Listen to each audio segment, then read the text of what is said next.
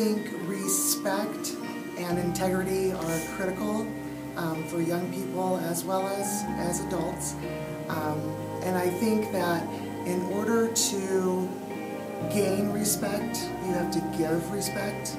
And respecting the fact that you guys are teenagers and allowing you to be teenagers in turn makes you want to respect your teachers. So I think that respect is important in a school environment for several reasons, but first from the perspective of a teacher, you get to, when you build respect with your students, they're so much more likely to complete assignments and do them to the best of their ability.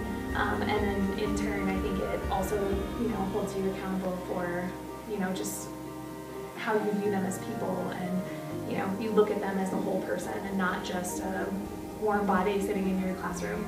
And so I think it just kind of fosters a more family feel. I think respect is important, and I think you have to be able to build that respect with students.